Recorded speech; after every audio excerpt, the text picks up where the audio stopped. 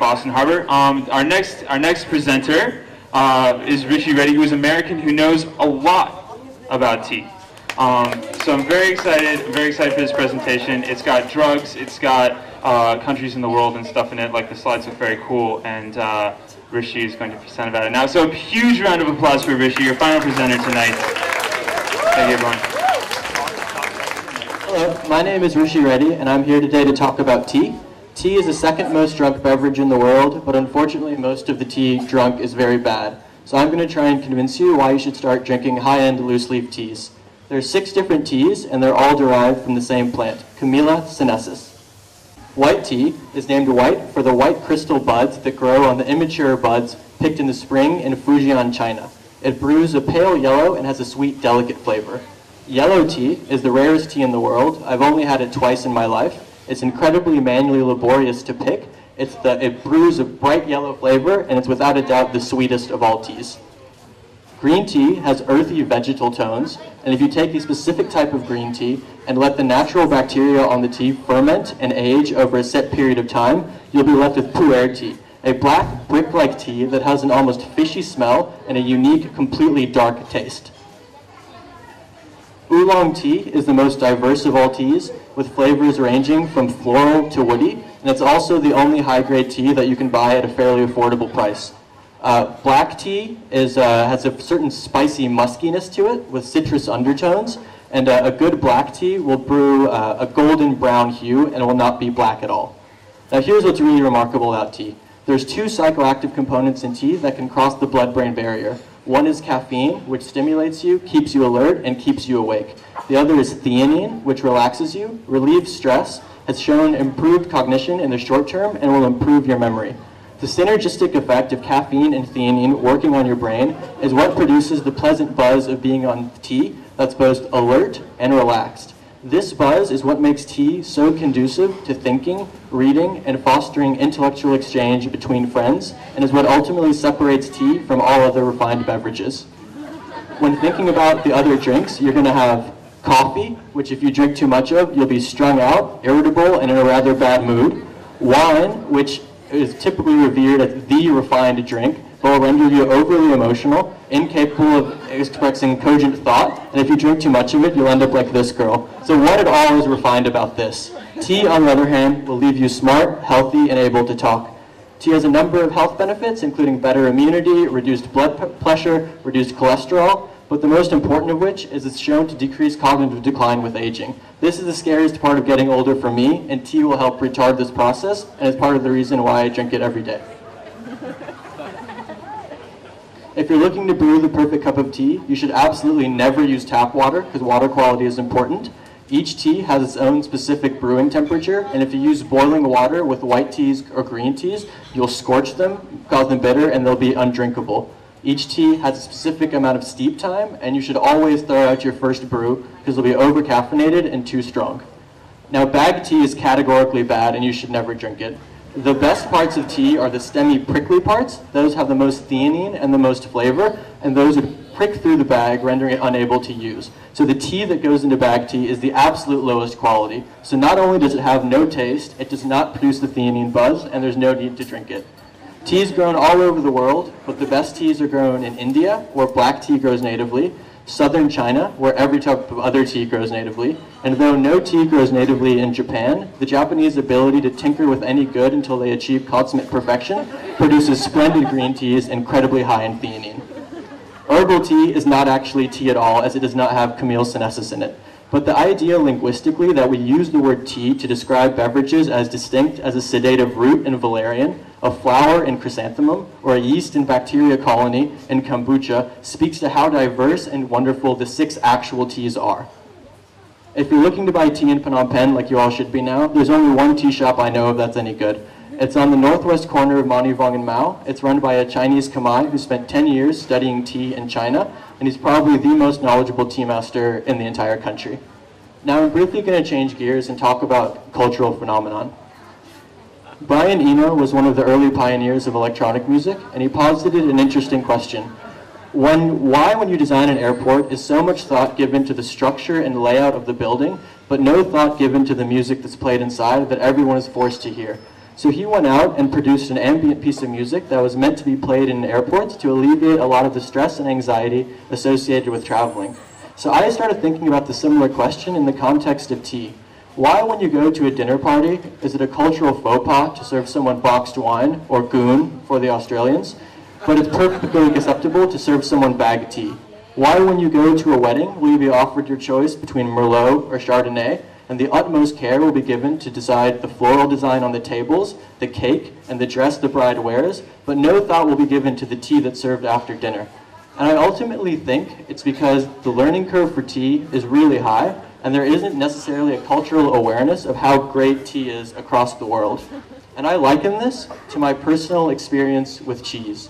Growing up, I really didn't like cheese because I'd had Kraft singles. It's a really crappy American processed cheese that's probably illegal in France. But one day in my teenage years, I was traveling on the English countryside, and I had a bite of Stilton, a remarkable British blue cheese.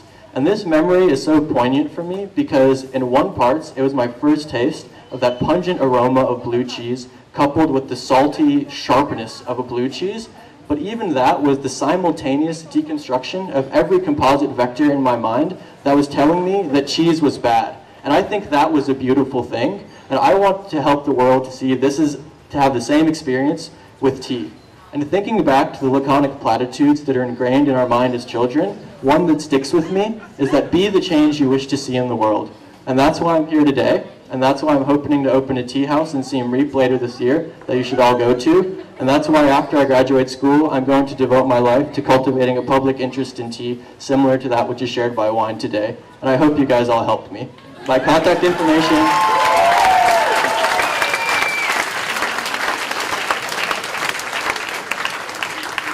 All right, cool. Oh yeah, here you go. If anybody asks a question, you get a bag of high-grade Fujian oolong tea. Water temperature is boiling, steep time is 3 minutes. Yeah. Is the International Tea Lobby paying you? And if not, why not? Because you're brilliant. I actually don't think there is an international tea lobby. There are 20 buyers that buy all the Darjeeling tea in the world, and I don't think they're connected in any way. So no, I'm not getting paid. Well, now's the time. Yeah? Is there such thing as tea overdose? Tea overdose? No, so there's 700 different chemicals in tea, and I can't speak to every single one of them, but they've done studies exposing rats to ludicrous amounts of theanine, like 50 times the amount you could possibly drink in a day, and that showed increased cognitive function and no negative effects. What? I can't hear you. Oh yeah, I actually met somebody the other day who claimed to be allergic to tea. So maybe he's allergic to, oh, that guy over there. So maybe he's allergic, and like I could conjecture that perhaps you're allergic to theanine because theanine is only found in tea, a South American plant guayasa, and a weird mushroom. And so it's very possible if you're allergic to tea, you're allergic to theanine. How is the best way to make the Lipton tea? Is it hot or cold water? Oh no, you have to use hot water. Hot water. Yeah, so each tea has a different boiling temperature, the lowest of which is a Japanese tea that has like brews at 45 degrees, and the highest of which are oolong and black teas, which brew at boiling. What was the best cup of tea you've ever had in your entire life? I'll tell a story about being American. Okay, so I had just read Moby Dick, which is like the great American work of fiction, and there's a passage in it in which I and many other readers fixed upon, in which Ishmael, the protagonist, is pontificating upon how no one can understand the whale, the truly investigated whale, except on the profound and unbounded sea. And there I was in my small New York apartment wondering, like, what am I doing here in New York? The whale is way out there. So I drove to Plymouth, Massachusetts, which is the closest place to see a whale, and I had about 2 hours to kill. So I went to this tea house, and I didn't know much about tea. And what proved to be one of the most serendipitous moments of my life, this nice conservative blonde girl served me this cup of white tea, and I drank it. And at a point in time, I felt much better. Like, I didn't know what I would go out to see, what the Leviathan would look like in person, but I was more ready. And it turned out that that tea I drank has the second most theanine of any tea in the world. And that was the reason why. And now I drink that tea almost every single day. Wes? Can you talk a little bit about the domestication of tea? As in turning it from a wild plant into... Yeah, exactly. Yeah, so unfortunately I'm not as interested in agrarianism as I am in essentialism. So I don't know a ton about agrarian techniques, but tea grows natively in northern India and southern China, and it's been domesticated in China for a very long time. Okay, so the reason Sri Lanka's got a big name in tea lore is because Sri Lanka would export black teas to countries that India had an embargo against. So very fundamentally Muslim countries like Iran, Syria, Iraq, and that's why Sri Lanka has gained this idea of being a big tea place. But the black tea in Sri Lanka is not as good as the tea in Darjeeling or Assam. But it's still better than most black tea. I'm out of tea bags for everyone, so sorry. Yeah. Yeah, so that's really crappy Vietnamese tea. It's like the absolute lowest grade of Vietnamese tea. It's probably picked by the Hmong people in northern Vietnam. But the only reason they serve it is because it's cheap. A big round of applause for all our presenters. So Nerd Night happens every 2 weeks. It's in a different place every 2 weeks. We make it tricky like that for you. I don't know where the next one's going to be, but if you want to find out, you should sign up for the Nerd Night mailing list. Either just give me your email address, I'll sign you up. You get an average of half an email a week if you average it out. We don't spam you or anything like that. Also check us out on Facebook, Nerd Night Phnom Penh. We'll be posting videos of tonight's presentation on Facebook, so you can watch them again or show your mom.